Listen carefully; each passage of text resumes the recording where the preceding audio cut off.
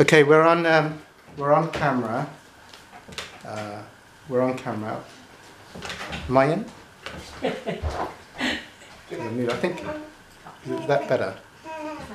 Yeah. Okay. So thank you. Cancelling of beliefs. All right. So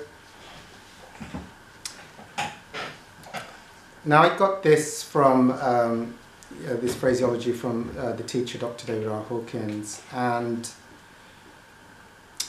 so the idea of A Course in Miracles is that we're removing, because someone asked me the question, is it good to visualize on that after you cancel? The aim of the Course in Miracles is to remove all the blocks to love. So really, it's a book of letting go. You see. Now, here's one of the things one has to understand, is that my interpretation of what the ego is that thing which thinks it's in separation and thinks it's got a will in separation to God, if you like. So, by having your mental faculties thinking that it's in separation and needing to make choices, it creates what's called the experience of separation. Mm-hmm. So there is not. The Course in Miracles talks about oneness. So if you're experiencing yourself as being in separation, i.e., you're thinking you're a thing that's in separation, what creates the sense of separation? The identification with thoughts and the physical body. So. So when there's identification with the thoughts, it seems like there's a mind in separation to the universe, and the identification with the body creates a kind of a spatial entity in separation to the universe. So here, some of my favorite lessons from A Course in Miracles are, one of the early lessons in A Course in Miracles is all my thoughts are meaningless. Every single thought in your head, as far as the Course is concerned, is equally meaningless. It has no value and no meaning whatsoever. In fact, the problem that you're not one with God and in oneness right now is, one of the major problems is that the thoughts that cross consciousness, some of them are meaningful. They have pre-existing meaning or value, or they have special symbolic importance. Therefore, they create this the more identified you are with certain special thoughts, the more the separation is from the universe and from being in the eternal now or the infinite flow. When you start to have meaningful thoughts and when you start to be identified with thoughts. So all thoughts are meaningless. So whatever thought comes in, you can cancel that. To cancel means to completely erase the meaning and the identification, the value that has been attributed to that thought, which is why it is an aspect of the ego which creates this block to being, you could call it the eternal now, or to be in the oneness, mm-hmm. To be in the stillness of now. So you can totally cancel all thoughts. Now, I'm an infinite being. Now, the Course in Miracles is, for me, in my interpretation, it's a course, for enlightenment. To be enlightened from the heaviness and the identification with thoughts and the physical body. So another lesson, one of the fundamental lessons from A Course in Miracles is I'm not a body, I am free, for I am as God created me. So that lesson is hammered quite a lot, because the interest, the identification with the body, and the interest and the identification with the thoughts, along with the repressed feelings, is the main factor in why what one has an ego and doesn't feel spiritual and goes into these very dark states of fear, separation, all the negative feelings, guilt, shame, anxiety, lack of faith. So, I guess most people have had very good spiritual experiences. You may not have realized you've had a spiritual experience, but you have. It's like being in the timeless presence, where you lose your identification with the body and your thoughts, and there's a stillness and a oneness with the universe, and everything is illuminated and is ecstatically beautiful, and it's because there's no ego, there's no tracking of time, there's no thoughts, there's no identification with the body, there's oneness and peace and presence. You know, it's the holy presence. So that is when there's no, and it's an infinite. When you're in those states, there's no experience of limitation. So it's infinite. It's timeless. It's bodiless. It's thoughtless. And it's like with that filter of the ego taken out, i.e. those identifications, those negative thoughts, the body and the repressed feelings are not in the way in that moment. It's divine, and it's the highest state. So it is, if you like, a correlation to say I cancel my belief in poverty, let's say. I cancel my belief in poverty. So you cancel it. It's not real. I'm an infinite being. So someone was mentioning about the non-dual states. Because if you let go of the ego, what the course goes, we go into states of oneness. Now, what does oneness mean? It means the idea that any experience of a separation in this room disappears. So, what does that mean? Like, when I started to do this spiritual work, the observer, cancelling of beliefs, when I go, I've had many mystical experiences. So I know that when I'm not attached to my thoughts and my body, I have an infinite experience, a oneness experience, a limitless experience, a timeless experience. I'm getting a few nods here, so I guess a few people are knowing they've had that limitless, timeless presence experience. I've got a few nods. So that's the truth. That when I'm in the infinite, when I'm in the limitless presence of now, that is the truth. So my essence is infinite. That's the truth. So when I'm in my limitation, that's a lie. That's a falsehood. You know, like I'm in poverty, or I can't do this, or I'm ill, or I haven't got, or the universe won't provide me with a boyfriend, or I won't be able to get a career, or I won't be able to earn enough money, or or whatever it is. Those need to be cancelled and taken out. So you just can't, you say cancel them. Other ways to do it is God did not create poverty, so it's not real. You could do it that way, which is the Course in Miracles way, or I cancel my belief. Now,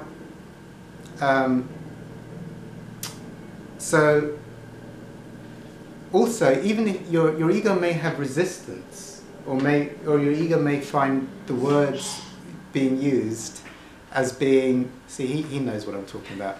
So the ego may know, the ego may, yeah, he's listening. So the ego, that, you see, babies are in the infinite. You see, they haven't got an ego. They're not thinking. Yeah. They haven't got a head like, where am I going to get my next paycheck, or is the universe going to provide me with a mate, or anything like that. See, so they're in the infinite, and when they're in the infinite, the universe provides everything. But when they start thinking, they go into fear and disconnection in the present moment. With you. Pardon? He agrees with you, yes. He agrees with you see, because so he can be a clear channel for God, you see. But so that's the thing. So that's the infinite. So you can cancel. Now another thing with cancelling of beliefs, or God did not create it. If you have blocks, you may have blocks like, cancelling of beliefs doesn't work for me, it's never going to work for me, or I just don't connect with that. But you can also cancel that, you see. I cancel my belief that cancelling beliefs won't work for me. I'm an infinite being subject only to what I hold in mind. Or I cancel my belief that I feel no connection to this.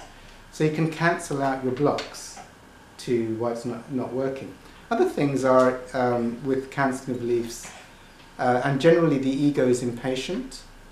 The ego is very impatient, so it's a bit like if I'm going to cancel, I've done one cancelling, I haven't got enough money in my bank. I cancel for one second, and the money hasn't come in straight away, so it doesn't work. So I'm going to give up. I'm going to find something else. Often spiritual people will like.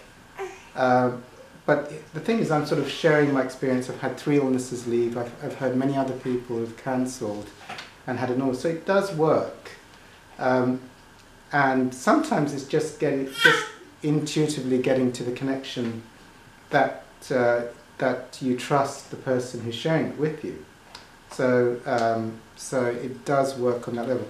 We are on camera, but does anyone want to ask a question on camera? I'm just wondering, you talk about timeless, egoless state. Yes. How do you get into that state? Well, one of the tools, like I do several things in this group. One is the Course in Miracles, Cancelling Your Beliefs. We'll be going later on into Feel the Feelings, which is how to release the repressed and suppressed energies which are held within the ego. And the other one is the Observer, so which is self-inquiry. So we'll be doing that later in the group.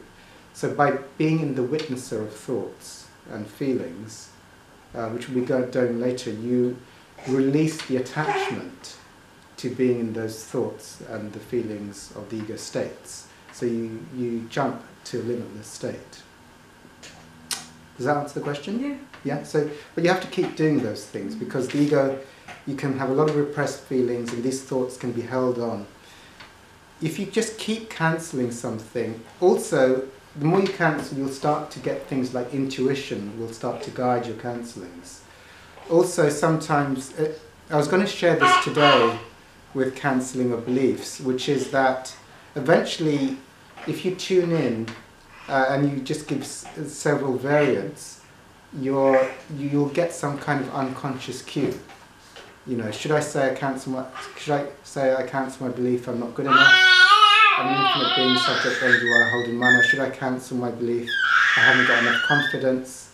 And then you'll suddenly get an intuition, no, I cancel my belief I haven't got enough confidence, rather than I'm not good enough. A lot of this stuff is how you hold it in mind is how you should cancel it. Often your own languaging will be a guide to how you should cancel it. Another thing to do is, when I say I'm an infinite being, I let go of the negative belief, and I just see everything. Either I see everything and I go back to an experience of just being the timeless now, or I've had a white light experience, or you can just erase it in white light, because the ego doesn't hold on to anything. So what we're doing is we're letting go of everything that the ego is holding on to, if that makes sense. So you can be a channel.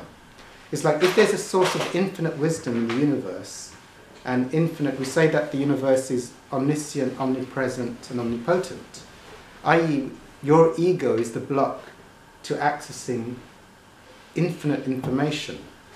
You know, a source of information which is beyond the ego and all your conditioning and all your beliefs. It's also a source of infinite power. You can do things with inexhaustible energy. It's a place of channeling wisdom that doesn't come from your ego. So when we're cancelling, what we're doing with enlightenment work is taking out everything of the ego so that we can connect to that infinite source of wisdom, of energy, of power, of life, to tap into the infinite, or the limitless. So, you know, I was asked this question about what, do we visualize something, or do we cancel and say, and then put something in its place? I mean, I'm quite, you know, you can do that. But I'd say there's different levels of consciousness. Often, you know, I like, and I sometimes do visualize like a healthy body or whatever, but generally, with enlightenment work, I'm trying to let go of everything to be a clear channel. Because as you let go of things, the ego will say, I know what's good for me. And we want to visualize it. So when you get to let go of some baggage, the ego will say, well, I want to visualize this because I know this is going to be best for me. But I think, and there's nothing, I don't have any views on whether you should or shouldn't do that, but that will be coming from your ego. It will be coming from a certain level of clearing, and now your ego wants this to be the solution.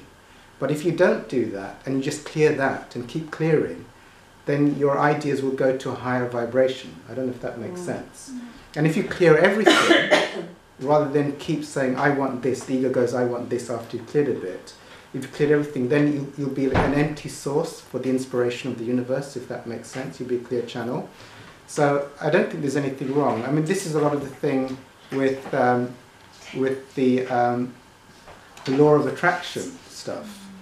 I don't, you know, I think the law of law of attraction stuff is good, but I would say if you understand levels of consciousness, you know, your capacity to tune into the divine depends on how much of the ego you've cleared out. So if I like if I was heavily in my ego and I did a little bit of spiritual work, my ego would say I want a red Ferrari, you know, because I'm just in my early days of spiritual work, and it will think that if I got a red Ferrari, then that would be the solution. But if I do a bit more spiritual work, it might be something different. Or if I do a bit more spiritual work, it might be something different, you see. Like, can I give some examples?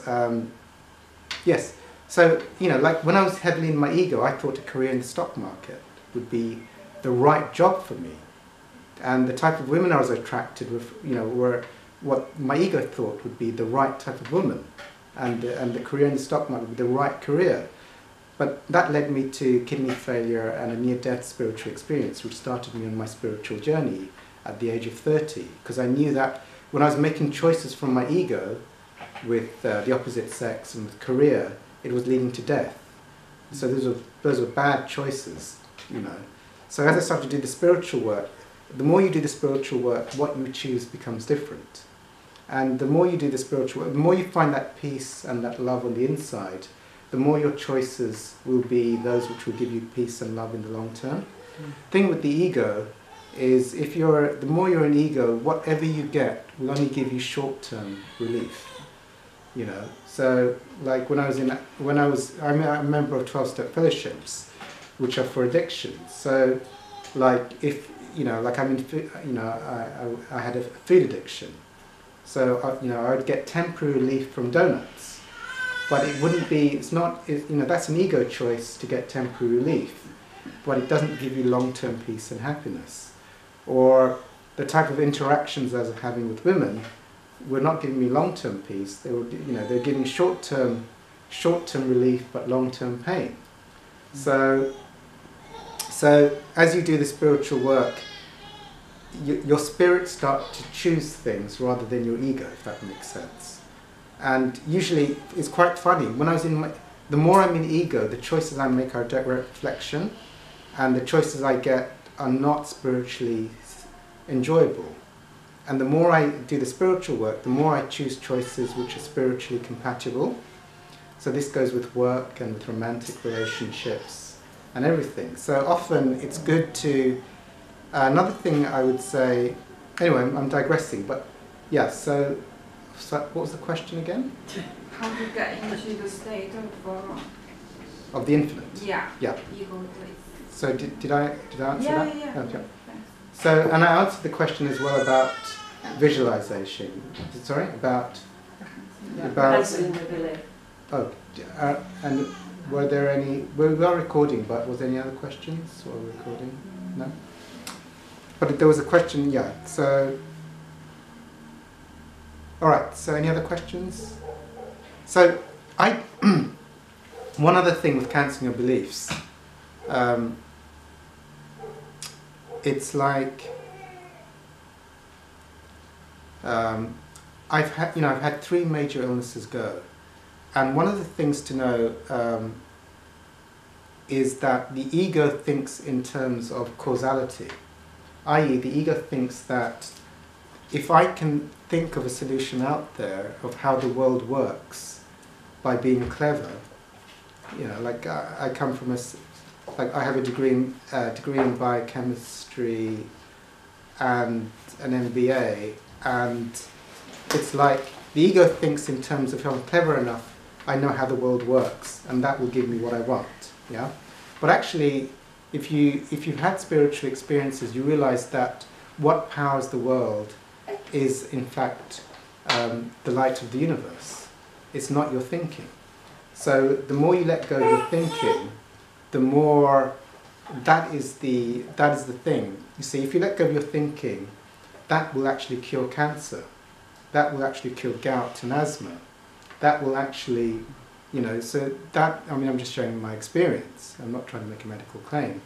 But that's my experience. All these major illnesses. I'll quickly share something.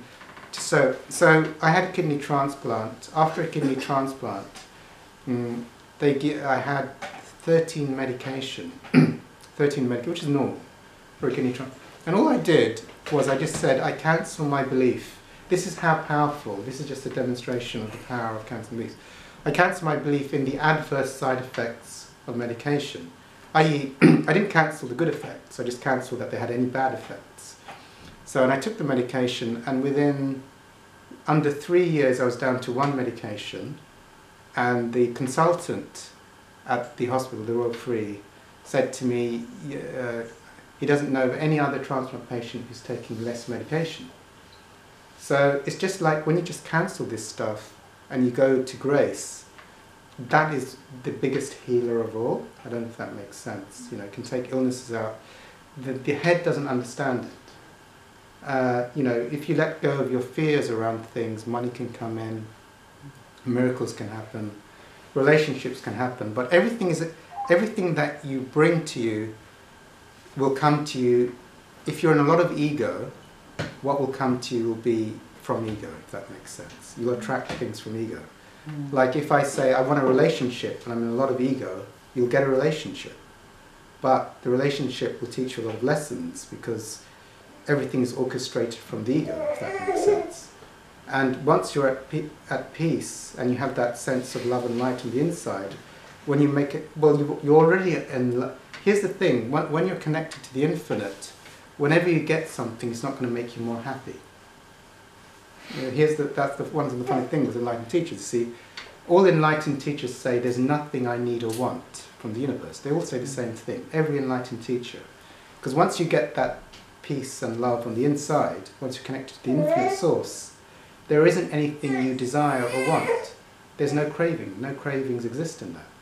So, but also automatically you're aligned with that which is in direct correlation to that vibration, you see. Once you're in the lower vibrations, I mean, I think a lot of spiritual teaching, of course, miracles, you know, I sort of see the whole world will, if you choose from your ego, there will always be a lesson in it. Anyway, I probably shouldn't go on to that too much, but I think everyone knows what I'm talking about. So, I think that's enough. Is that enough on cancelling beliefs? Shall we get into it? Or is there any other questions? So when I said that because when I cancel something, I 100% want to cancel it. I have zero doubt in my ego. Nothing my ego holds on to is of any use whatsoever. That's why I shared it. I'm cancelling with 100% conviction. Because I know that when I'm connected to the infinite source, of, you know, when I'm in the eternal now, that the universe can give me far more than holding on to my ego crap. So I'm like 100%. I don't hold on to science, I don't hold on to fear-based beliefs, I don't hold on to monetary ideas or anything. It's like whatever if I can let go of it. So we're doing a Course of Miracles. You know, you've got to let go of your fear and your limiting beliefs to allow the miracles in. You know, if you want the mega miracles to come in, then you have to let go of 100% of everything. If you hold on any belief, like from the ego, miracles will still happen, but they won't be so big and they'll take longer. You know, and that's not a new teaching. I mean, that's kind of biblical, and it's everywhere. It's also in the in India they talk about the siddhis. They've known for thousands of years these mystical phenomena, spontaneous healings, being in 2 places at once. They've known for thousands of years that once you connect to spirit, what can happen is astronomical because you're beyond time. You're connected to the infinite power that powers the whole universe. So it's safe to let go of the limiting ideas of what the ego thinks, you see. Can I ask you something? Yes, please do. Do you think that you could be 100% convicted if you hadn't had that previous experience of feeling completely, I don't know how to describe it, you know what you said, like... I've had white light spirituals, I've had mystical experience. Do you feel like if you hadn't had that, would you... Well, you can't, it means hypothetical, you can't... That's true. But I'm kind of thinking, what if you don't have that experience? Is it kind of a chicken and egg problem, you know? Yeah, no, you're looking at it from the level of the ego. You see, there's something called, you have to like, it's a good question because you're analysing it. Look, it's a good question. I've just shared something, and I should have said this at the beginning of the group. You know, you should, if you can, when I'm talking, or anyone's talking, if you disengage from your ego, you'll tune into your intuition, right? And it's something you may not be able to do, but when you listen with your intuition, you'll know if someone's telling you the truth, or if they're lying. You know, and often they, you know, usually men are generally have a slightly, in general, have a more of a handicap. But you've all heard of sixth sense, female intuition, gut feeling. So even though if you listen to me with your head, you know, it's just me saying something to your head. No, it's not. I don't know if you understand me correctly, because okay. I think my question more comes from my own. I was thinking, what if I have never had that experience of being fully connected to, you know, yes. We were saying earlier, and you were saying, oh, people are nodding, because, you know, you had that experience where yes. you kind of, your thoughts are away and you're completely connected to the infinite. That's right. I was thinking, if I don't have had that experience, does this maybe not work well for me? Well, you know what I mean? Does yeah. it? Do I have a limitation? Do I maybe not? Am I not able to become 100% committed, and then it doesn't work as good as it would because I haven't had that experience? And if so, is there like a chicken and egg problem here, where I, in order to get that?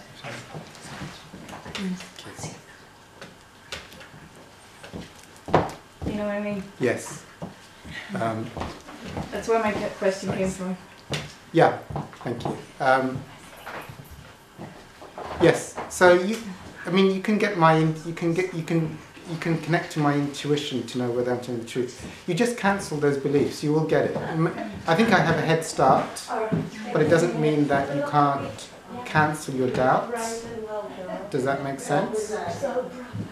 You can't cancel your. I cancel my belief that because I haven't had a white light spiritual experience, it's going to be more difficult. Yeah, exactly, yeah. I'm an infinite being subject onto what I hold in mind. Yeah. And also, if you come to these type of groups regularly, you'll hear other people who've had like really big experiences with it, and that will break your doubt. Like we had someone else share that it worked for them. Oh, I fully believe these. I know people that have, and yes. I fully believe in it. Yes. I think I have an ego fear, maybe, that I lack the experience. So yeah, you cancel your belief that you're special and you can never get it. You see, you see other people can get it, but you can never get it because you're not good enough. You know, you cancel that. Yeah. It's a normal one that most people have. The thing of like, other people can get it, but I can never get it. You know. Because I'm the one person it will never work for, because there's something so badly wrong with me that I can't get it. That's quite normal. But then I would just cancel that idea. So the one thing to realize, okay, is that everyone's ego is not special to another person's ego. I mean, there's different levels of ego inflation. Like some people have more belief systems and negativity than others. But to clear it is exactly the same process as for anyone else. There is no such thing as a special ego. You see, if you cleared away all your negative thoughts and took out all your repressed feelings, that you're no different to anyone else. So it's not like there is a special ego on the planet which cannot do spiritual work because it's beyond redemption, you know. And you happen to be that one ego on the whole planet that you can't clear it. Don't know if that makes sense. Right. So you know, you're not that special. Yeah.